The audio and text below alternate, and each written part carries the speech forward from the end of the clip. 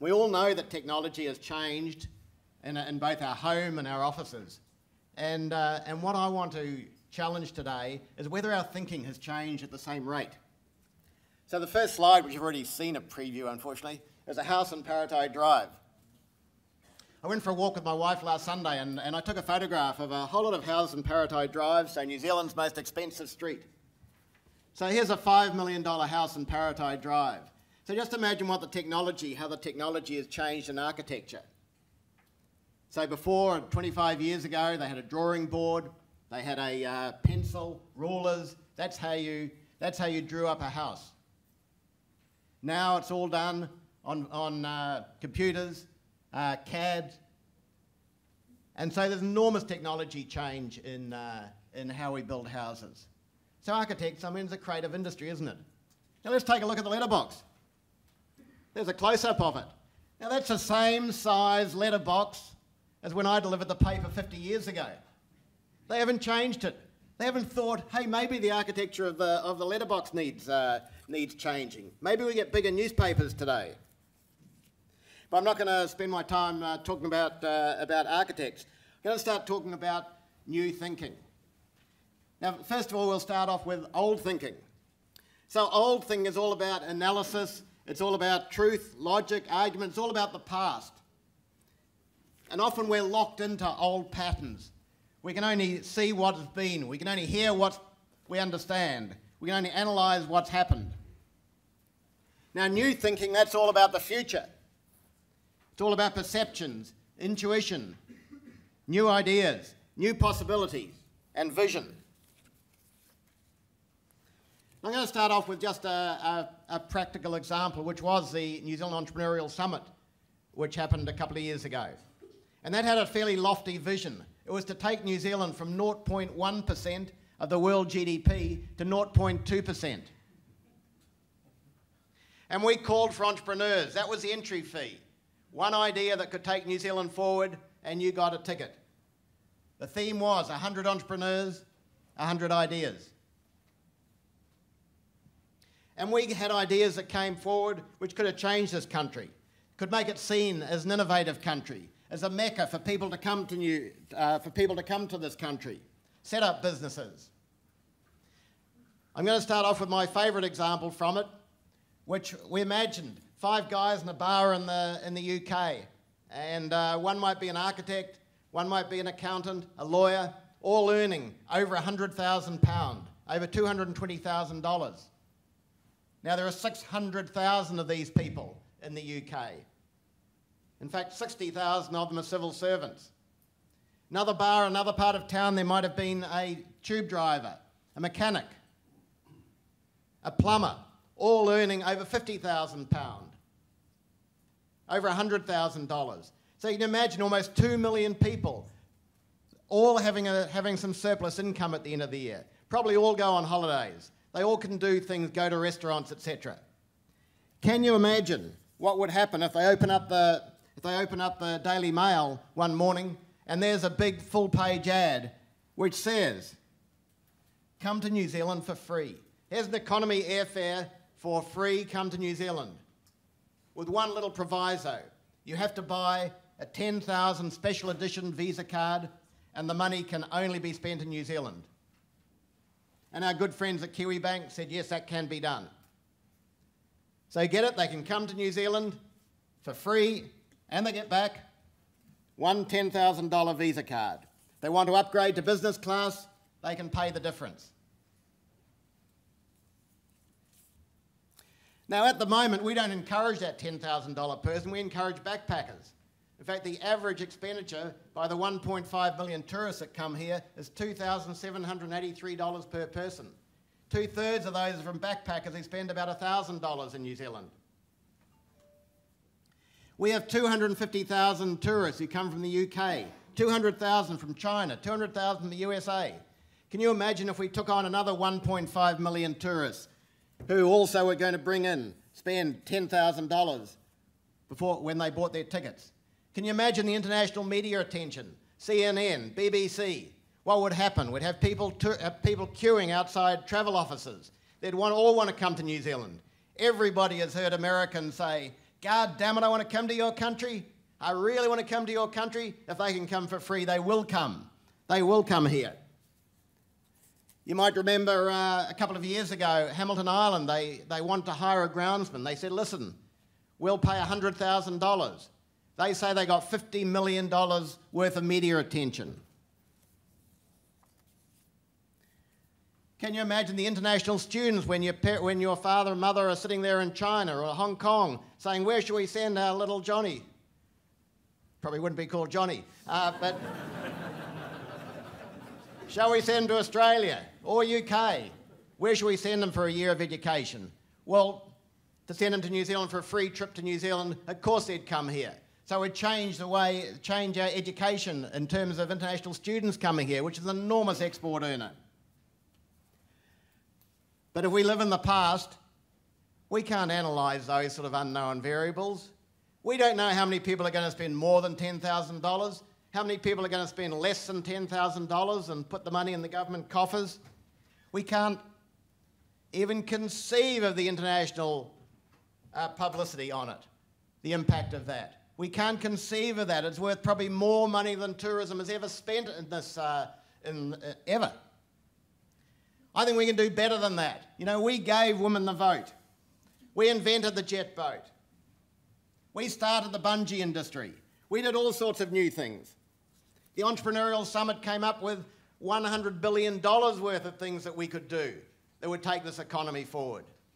Like Jeff said, we're going to make a few mistakes. We'd make some mistakes on the way.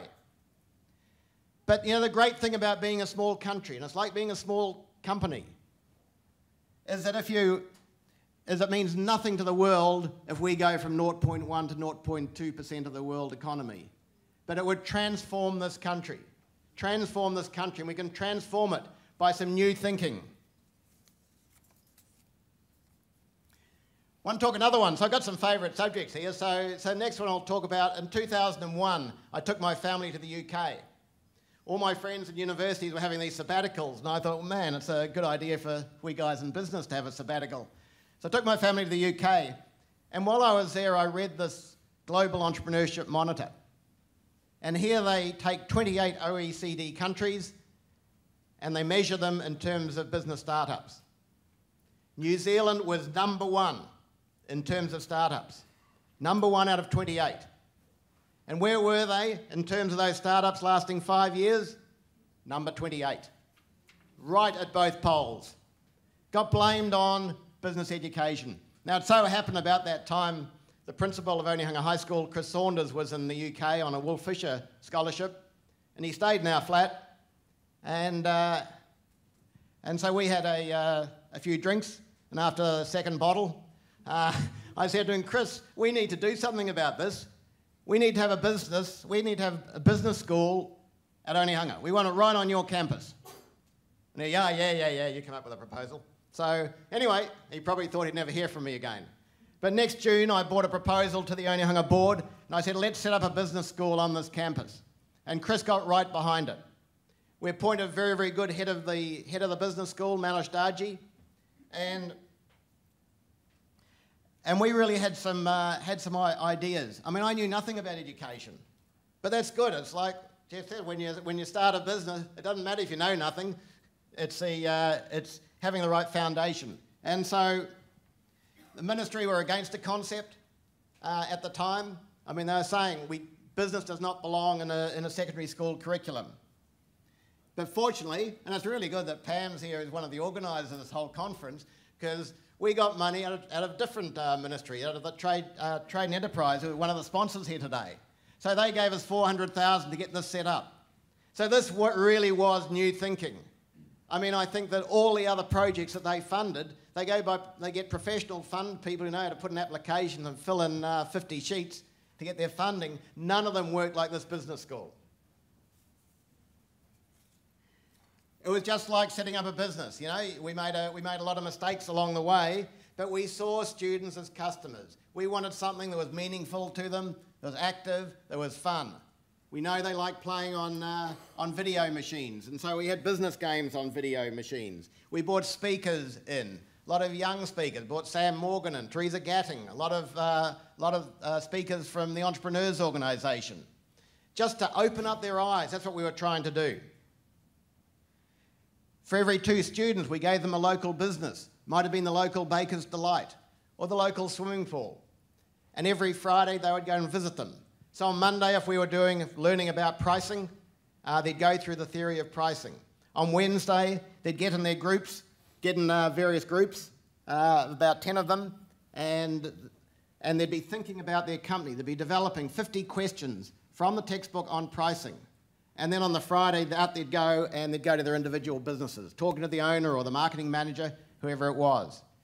Now, they'd come back very, very excited, because suddenly they'd find that, you put a cross on a bun at Easter time, and suddenly you can up your margin by 100%.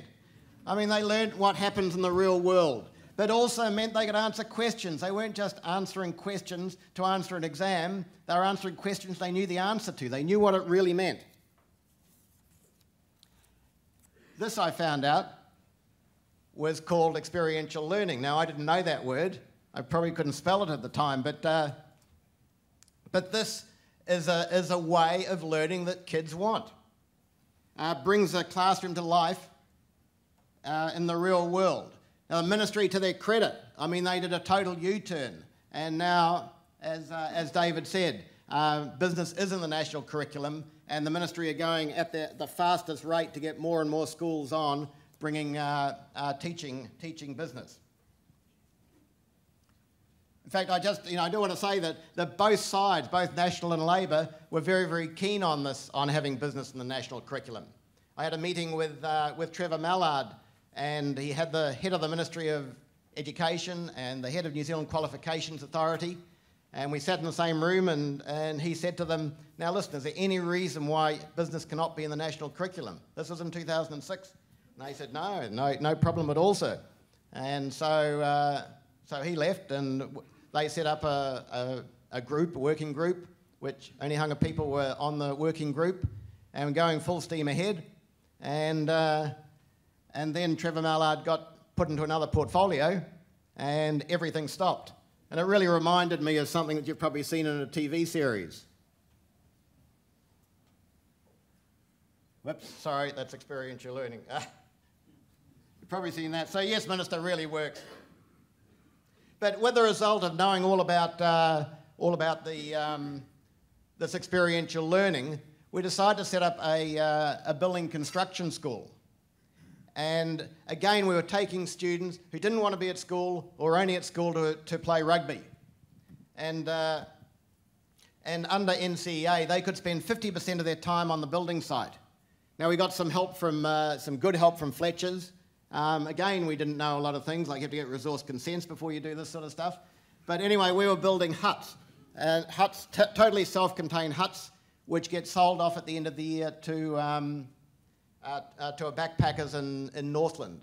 So every year we get the funding. We get the funding for the next year by selling off these huts. Next year we're building a house, in fact, through Habitat. And so, I mean, we really see kids who, I said, just don't want to be at school. Suddenly they can walk proud. When they go to prize giving, they really, they walk up on the stage, and they never would have got up on stage at any time before. But suddenly there's something that they can do, it's practical, and they do things around the school to fix up things. I was at a Pacifica forum about 3 years ago, and if anyone's been to a Pacifica forum, they're not as quiet as you. And suddenly a woman stood up from the back and said, "Hey, listen, I want to say something." So I had to stop in the middle of my speech, and she said, "I just want to say, my son, he was in a gang over the Christmas holidays. I didn't see him for 8 weeks. I know he was in a gang. I didn't know where he was, but I did not hear from him. I didn't see him. And then he got into the building construction school at Onehunga, and he has been the perfect child. Every Sunday we drive up Pleasant Street where the school is, and he said, 'Look, Mum, that's what we've done on the hut.' He's now got an apprenticeship, and I am just so thankful to that building construction school." And I think that's, and I think there have been attempts to try and do this. The great thing about this, about doing things at school, is still some discipline in there. By the time they leave school, the discipline's gone, and if they do, and it's the reason why kids go into apprenticeships and then move out pretty quickly, because suddenly they're free. There's got no discipline. This works, and that's experiential learning. It's good to see that, AUT have got the Venture Fund, University of Auckland Business School have got Spark, encouraging students to do things while they're still at university. Because probably all of you've been through school, university, and say 4 years at university, then you're expected to go out and do something. Well, can you really remember what happened when you were learning commercial law or accounting, whatever it was, at stage one? Probably not. But so you're not really that qualified. Probably Germany is a very, very good example where 60% of the students at the age of 15 actually go into trade school. They don't go to university, so they go into a trade school and they get sponsored by a company. It might be BMW or a small engineering company. They get sponsored, get paid a small amount, and it increases each year over the 5 or 6 years that they're studying. And they're proud, and I think if anyone's seen some of those factories, those people working on the floor, they're wearing ties, and I probably wouldn't get a job there, but they're wearing ties, and they're very, very proud of the job that they're doing. Here we want to train everyone, we want everyone to be, to be fantastic, what they call intelligence, but not necessarily intelligent for the real world. So I know I've just got a few minutes. I just want to tell you about my latest crusade. I mean, I love this, what Jeff was saying, David and Goliath, and I think we took on the education department and, got through there. So I've taken on a crusade against obesity, because I really discussed it last June. Every year the OECD bring out these statistics. New Zealand had gone to number 3. We're the 3rd fattest nation in the world after USA and Mexico, and we jumped from number 6 over about 3 or 4 years. So we are the 3rd fattest country in the world.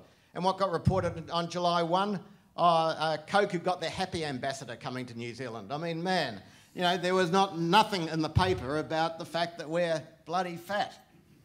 So, I mean, the harsh reality is that this generation, that the next generation will live less than this generation. And that's never happened before. We've always lived longer. Now we're going to be living less. And we're drinking these fizzy drinks. We're eating these fast foods. There's no, lack of exercise. We're all couch potatoes.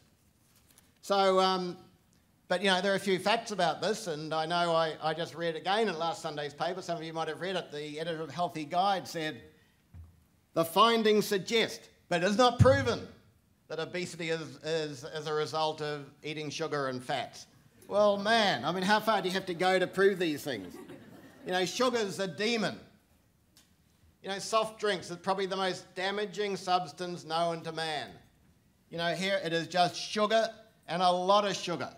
You wouldn't have 12 teaspoons of sugar in your tea, most of you, yet you're prepared to drink it in your Coke. Sugar and water, and then if it's not just going to kill you because of the sugar, they give you a whole lot of phosphoric acid in it so that it rots your teeth on the way.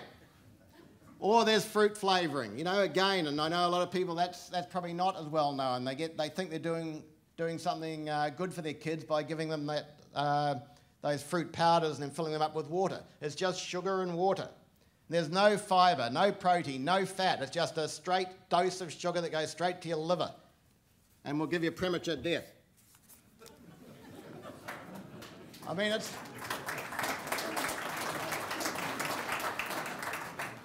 I don't want anyone having sugar in their coffee now. I mean, it's a poison and it's addictive. It's addictive. That's what, in 20 years' time you'll say, and people are saying, oh, Tony, you're so stupid.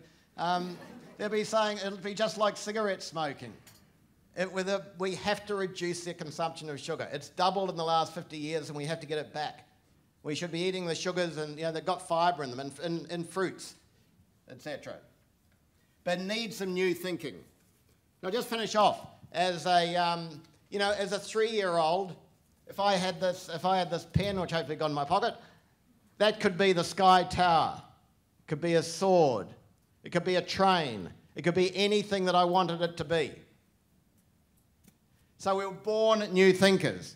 But what happens? What happens is we start school. And school is all about facts. It's all about and analyses problems, problem solving. It's all old thinking. We what we do, we get up to school, and then we've learned all new thinking, then we unlearn new thinking for the next 15 years. We're born new thinkers, and so we have to get back to new thinking. That's all about perceptions, intuition, new ideas, new possibilities, and a new vision. Thank you.